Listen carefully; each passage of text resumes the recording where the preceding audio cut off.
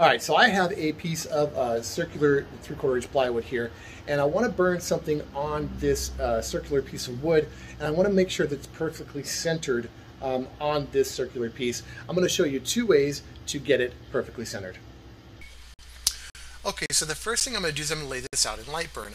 I have got a layer here that's not going to output that represents the piece of wood, this circle of wood that I'm going to engrave on, and that's this outer line here that's on layer 00. You can see it's set not to output. This circle is 7.0625 inches in diameter, and basically that is 7 1/16 of an inch in diameter.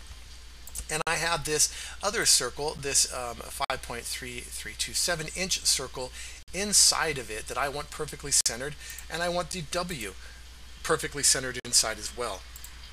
So the first thing I'm going to do is I know that a circle of 7.0625 is going to fit perfectly inside of a box that is 7.0625.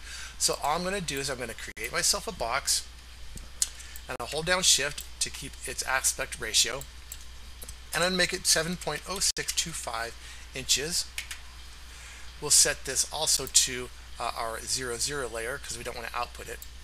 And all I'm going to do is I'm going to grab it and I'm going to center it here on top of this circle so that the circle is perfectly centered inside of the square.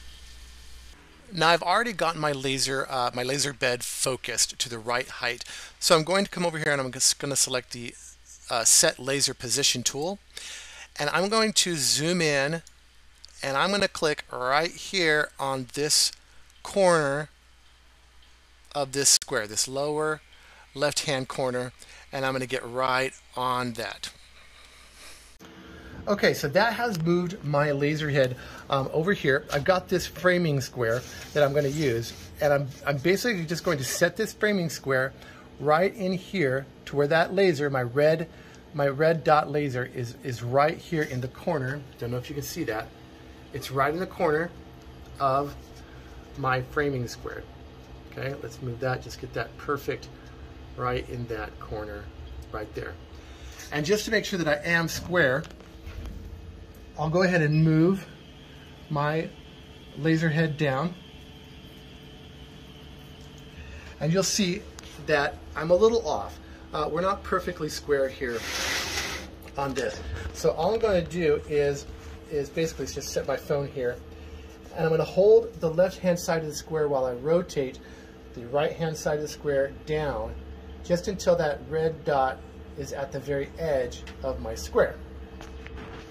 Now that that red dot is at the edge of my square, I can take my piece of wood here, my round piece of wood, and I'm just going to nestle it inside the crotch of this square. And now I should be able to burn this right in the center. Now, arguably the easiest way to do this would be just to burn yourself a guideline. So here I've got a piece of 3/4 inch scrap plywood that I had laying around, and all I'm going to do is I'm going to burn the outer circle that is the black line on that 00 layer. I'm going to burn that to this wood, and then I'm going to turn on my other layers. I'm going to set my wood on top and do my engraving.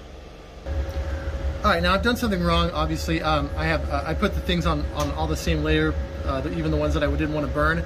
But basically, all I wanted to burn was this outside circle here. And now what I can do is I can just take my round piece of wood here and put it, perfectly center it in this guide burn that I've made, and just make sure it's right there in the center. And now we can burn that. And here is our circle using that method. And as you can see, we are perfectly centered in that circle again. There you have two ways to basically align a circular or round object on your laser bed.